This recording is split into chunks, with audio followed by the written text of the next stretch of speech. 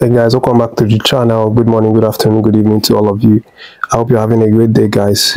I appreciate you guys as always for tuning in to watch the video.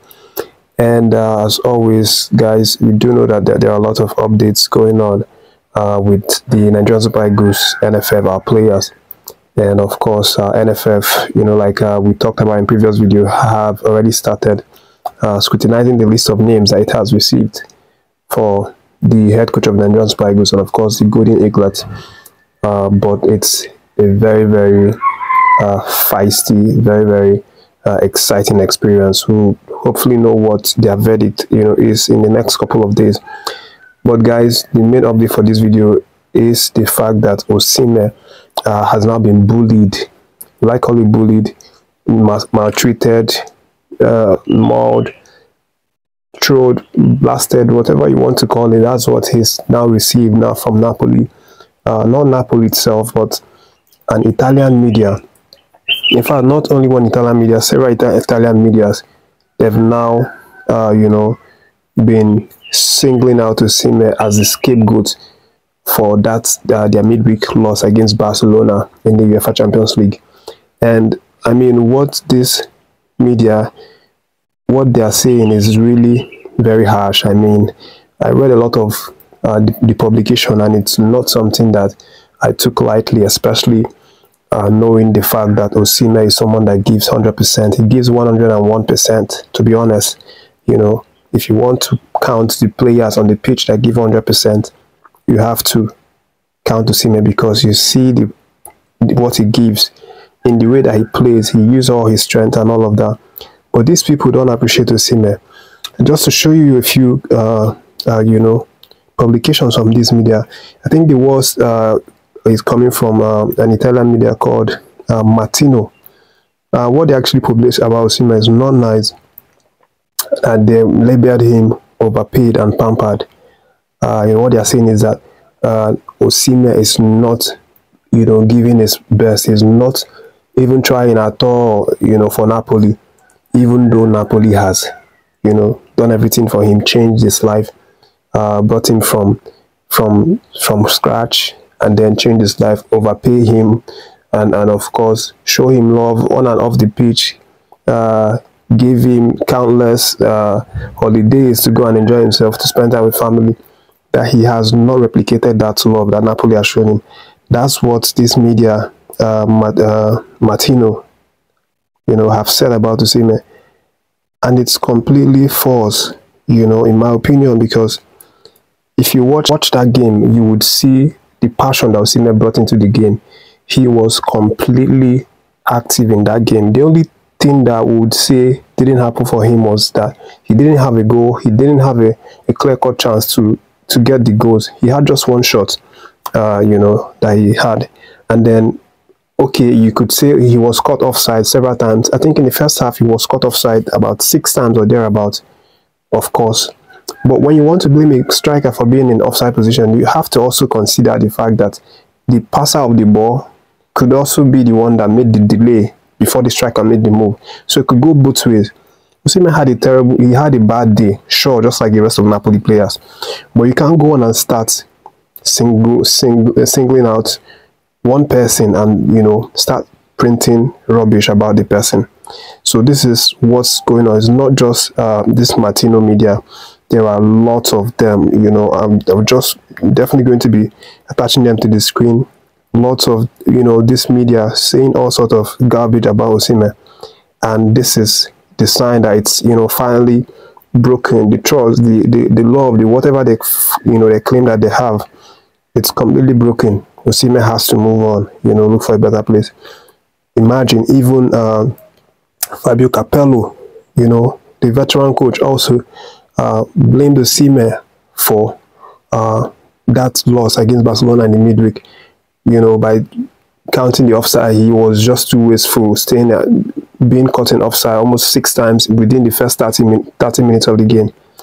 But of course, the only support that he had was from Peseiro, the Italian legend, the Juventus legend. He was the only one that actually, acknowledged the fact that Osimhen showed some passion in that game. Yes, he had a bad day just like everybody, but the way that he played, you could see the way that he played. He had passion, just that it was a bad day at the office for them. It was only the Peseiro that was considerate, you know, that was reasonable enough to see what Osimhen did. But I'll leave that one, guys, and, you know, hear your reactions in the comments. But of course, we are not surprised. Anytime Napoli has a bad day, Osimhen is definitely going to be the one to be singled out. But it's completely terrible, you know, not just the fact that he's a Nigerian just like me, but also for the fact that I know that this man is genuinely a hard worker. He works hard every day. He puts in the time every day, only to get this criticism from Napoli. He has to move on, guys. So leaving that, these guys, let me let you know that Bosso and his boys, the under 20 boys, are going to play their last group game today in the ongoing All-African Games in Ghana. Remember, this match is very important. It's against Senegal, 9 p.m. They have to win this match because they've not really done very well for the last two games. The last one against the first game actually against Uganda, they've flopped that one, lost against Uganda. Then the second game, they actually won that one 1-0, I think, by a penalty. And then it was against South Sudan.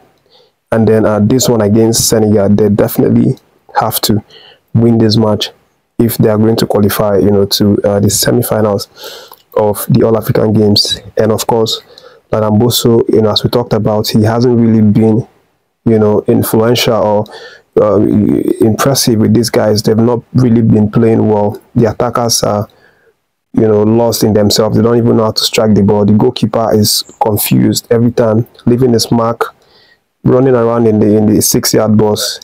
We were very lucky in the last game. We should have conceded a lot of goals because of goalkeeping errors, but we ended up winning that game, even though the referee sided us. If you saw that game, you would know that, you know, the referee helped us in a way. But this is a game that they need to win to qualify. And the chairman of NFF, Ibrahim Gusso, obviously made a statement about that one, you know, which is the same thing that we are also talking, that Bosso has to step up his game. He's not really impressing with the boys in the way that we want them to play. I'm sure that definitely, you know, a word from the NFF boss himself is going to get these guys to, you know, step up, get Bosso to step up and do what he needs to do as the coach and get these boys to start firing. But leaving that update, guys, let me let you know the one that concerns Tosin and Darabio. Tosin, our man, of course, if you know him very well, if you do follow our channel, you know that he is, you know, a prospective, someone that we obviously, you know, have been looking out for him to come and say, okay, you know, he's ready to play for Nigeria Super Eagles. We have the likes of Gab Osho, you know, of Luton Town, actually getting his first call up. I mean, it's something very nice. But Tosin has just been there waiting for England call-up. But that's not the issue right now. The issue is that his contract with Fulham is going to expire this June, and Fulham are looking to tie him down on a, you know, on a long-term deal.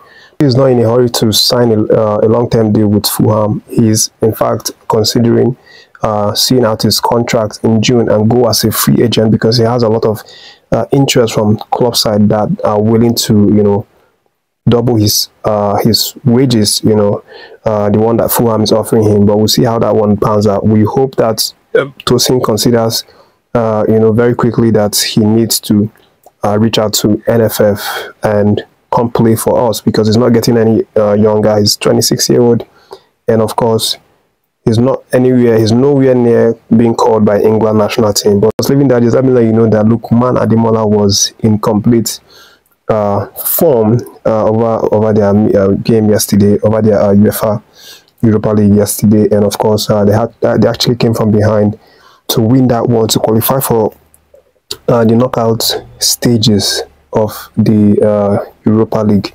actually edging out Sporting CP by 2-1. Lookman also getting a goal for that one, and also being very influential in that game. But it's going to be really tough, you know, their next game, because the draw has been made, of course, and their next match is going to be Liverpool. So it's definitely going to be a match that is going to draw out or require a lot of their energy. But, you know, we know Lookman is a top performer. He obviously knows how to play a club like Liverpool when he was in the EPL. You know, I think with Everton or thereabouts. You know, we saw what he did, scoring a very fantastic goal against Liverpool, beating Virgil van Dijk and the rest. So he's definitely capable of doing that as well for Atlanta versus Liverpool in the Europa League.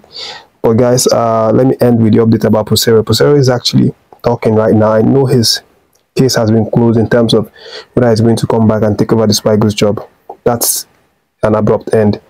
But Peseiro, you know, was actually answering questions from reporters, and what he said now is really put an abrupt end. We know that it's already, you know, ended his relationship with Nigerian Spy Goals, but of course he had to put it an abrupt end to that question because he seems to be getting it every time, you know, a reporter asks or interviews him. But what I said is that the relationship, you know, it has ended. He was lucky to play with such a talented group, and of course with he and his management team, they obviously did well, you know, getting to the final. But that it's all over between him and NFF and Nigerian Spy Goals, that he's looking forward to moving on to new projects in the future. That's the update, guys. Let me know your reaction for any of these stories that you feel connected to. Thank you for watching. As always, God bless you.